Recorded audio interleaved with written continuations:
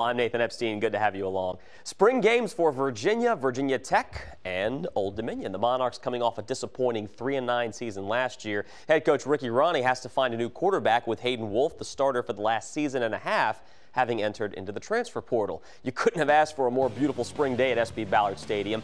New day for the Old Dominion offense. On the right, there's head man Ricky Rahne. On the left, his new offensive coordinator Kevin Decker, who spent the last 4 seasons with Fordham. Only 2 quarterbacks saw action today. Who's going to replace Wolf as the starter? Number 13, that's Grant Wilson, a junior transfer from Fordham, intercepted by Malcolm Britt. You may remember that name. He led Oscar Smith to the state championship game a few years ago. Now a redshirt sophomore, Coach Rahne said he thought the running game looked pretty good today. Here's one big play. The give to Alex Dredge. Nice, solid gain into enemy territory. He and the redshirt junior Keyshawn Wicks really made some nice plays out there. Towards the end of the scrimmage, that's when the quarterbacks started to find their rhythm. Number 8, Jack Shields, a redshirt sophomore from Northern Virginia. Perfect touch. Dominic Dutton, the great grab just outside the 5. That led to a short touchdown toss for Shields a little bit later.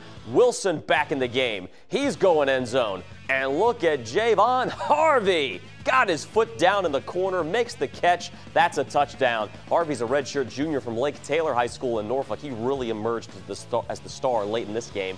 These 2 quarterbacks started going back and forth not long after. It's Shields, busted coverage. Tariq Sims, the redshirt sophomore, wide open for the touchdown. A nice showing from 2 quarterbacks, but what did Coach Rahne think? I was excited about how they played today.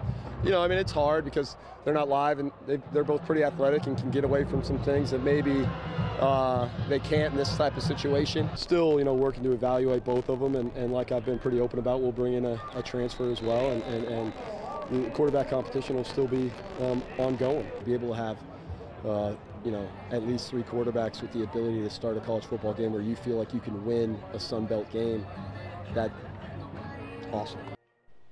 We're going to have much more on the Monarchs tomorrow. First game of the year will be at Virginia Tech, September 2nd.